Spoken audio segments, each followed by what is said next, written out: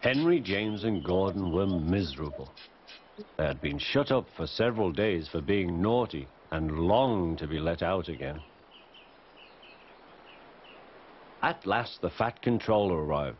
"I hope you are sorry," he said, "and understand that you are not so important after all. We have a new tank engine called Percy who helps pull coaches, and Thomas and Edward have worked the main line nicely. But I will let you out now if you promise to be good." "Yes, sir," said the three engines, "we will." "That's right, but please remember that this no shunting nonsense must stop."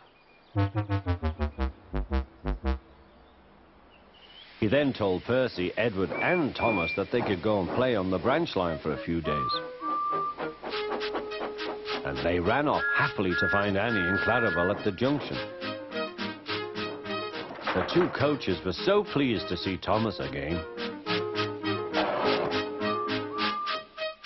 Edward and Percy played with trucks. "Stop, stop, stop," screamed the trucks as they were pushed into their proper sidings.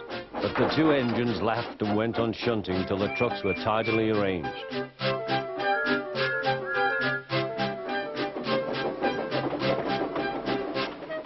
Next, Edward took some empty trucks to the quarry. Percy was left alone. He didn't mind that a bit. He liked watching trains and being cheeky to the other engines. "Hurry, hurry, hurry," he would call, and they got very cross.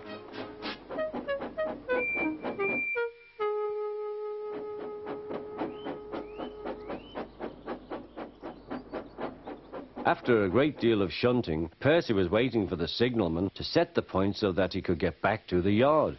He was eager to work, but was being rather careless and not paying attention.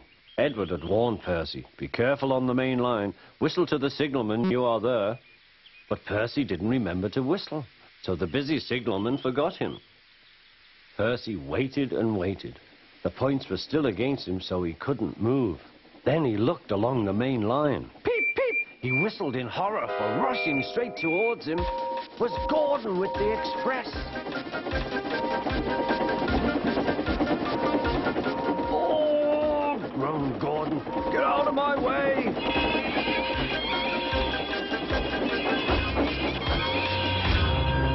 Percy opened his eyes. Gordon had stopped with Percy's buffers a few inches from his own. But Percy had begun to move. "I won't stay here. I'll run away," he puffed.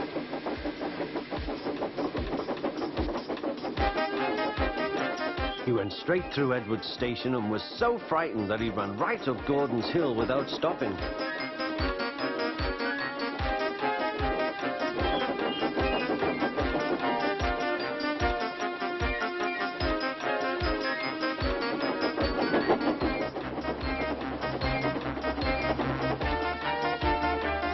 After that, he was tired, but he couldn't stop. He had no driver to shut off steam and apply the brakes. "I want to stop, I want to stop," he puffed. The man in the signal box saw Percy was in trouble, so kindly set the points. Percy puffed wearily onto a nice empty siding, ending in a big bank of earth. He was too tired now to care where he went. "I want to stop. I want to stop. I have stopped," he puffed thankfully. "Never mind, Percy," said the workman as they dug him out. "You shall have a drink and some coal, and then you'll feel better." Presently, Gordon arrived. "Well done, Percy. You started so quickly that you stopped a nasty accident." "I'm sorry I was cheeky," said Percy. "You were clever to stop." Then Gordon helped pull Percy out from the bank.